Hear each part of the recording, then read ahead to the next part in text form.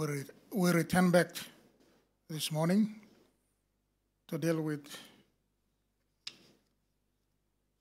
agenda items that were adjourned to today, and that is to do with the earlier press statement that we need to deal with. But before I go any further to proceed with that, Council, can you take us through this morning? Thank you. Thank you, Chairman and Commissioner. I'd like to just state at the outset that Commissioner will be asking for a direction for all matters in today's list to be adjourned to next week, Thursday, that is the 2nd of June, 2022 at 10 a.m. Basically for the same reasons as stated in the last hearing in relation to these matters. And Commissioner, they are, number one, that a good number of the names mentioned or stated in the summons are current members of Parliament and also intending candidates who are currently engaged in the elections. Commissioner will note that today is the last day of nominations, so it is anticipated or expected that those people will be back in their electorates attending to those duties. Secondly, Commissioner, we still have an issue with the service of the summons.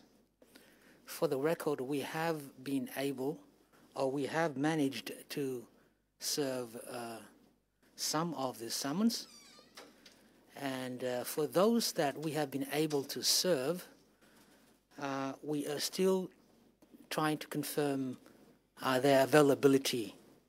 Some of them have confirmed their availability. Next week, for instance, Mr. Brian Riches, Mr. Stanley Alphonse, and Ms. Juliana Kubak have all indicated their availability to attend commencing next week. Now, for the others that we have not been able to serve, Commissioner, some of the names are resident outside of this jurisdiction, and so what we've done, we have through Mr. Guerrero written to the lawyers who represent the interested entities such as Ballymore or Curtin Brothers.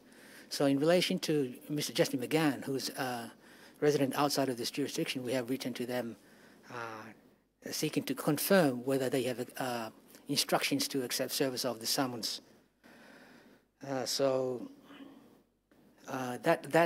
the current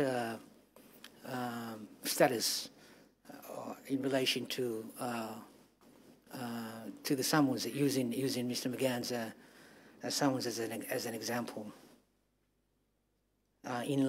In light of what I've submitted, Commissioner, as indicated earlier, I will now ask for a formal direction for all matters listed on today's daily diary.